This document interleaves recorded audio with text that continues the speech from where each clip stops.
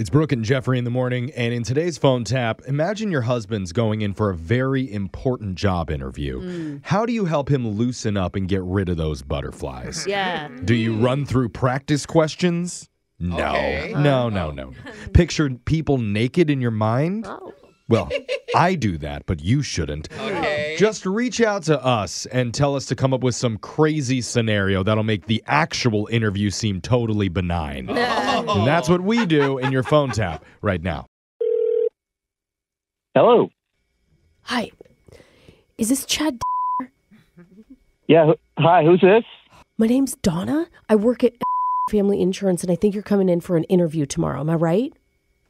Oh, yeah. Hi. Yeah, I am. I am. Yeah. Not so loud. God, not so loud.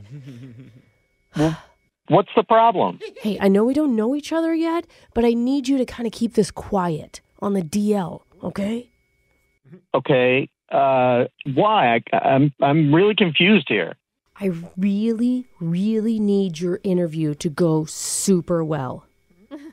I really wanted to go well too. Good, we're on the same page. Listen, they only have a couple people on their short list for this, and the person who came in to interview just yesterday, no one knows, I haven't told anyone, it's my ex. Oh, your ex-boyfriend. God, it's so loud. Shh. Okay. Thank you. It was so awkward. He came in, we locked eyes, and I could just tell from his little smirk that he was thinking, ooh, guess who you're going to be reporting to? Oh. That's really weird. I wouldn't want that.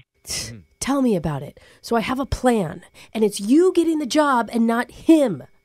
Okay, so that's why you're like whispering then and want me to be quiet? God, you're slow. This is going to be a lot of work. Do you have a pen and paper? Sorry. It's coming at me really fast, but I have pen and paper. We don't have a lot of time here. I'm going to give you some inside tips on how to score this job. Number 1.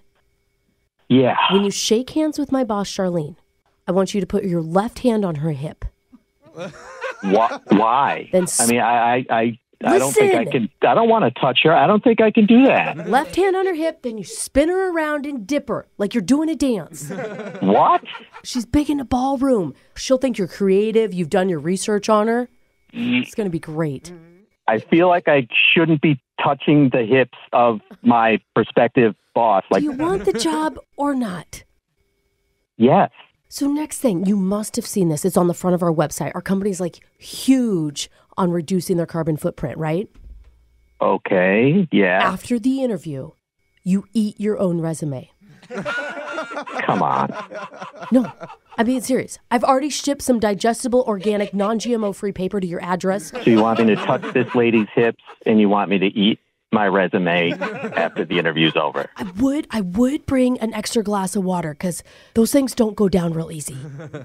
All right, look, I'm just going to come out and say it. I mean, I think you're just trying to make me look like an idiot, and I don't know about this whole thing with your ex. Why would I do that? I need you to get this job. You are going to look like a winner.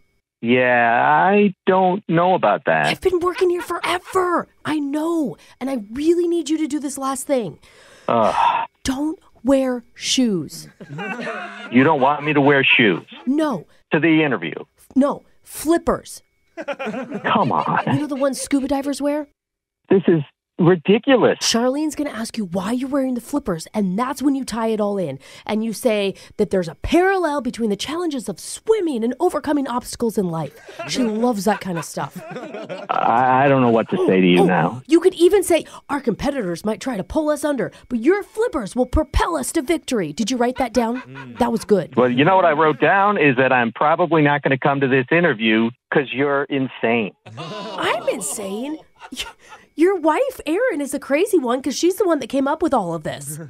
How do you know who my wife is? Because this is actually Brooke from the radio show Brooke and Jeffrey in the Morning. We're doing a phone tap on you. Are you freaking serious? It's all just a prank.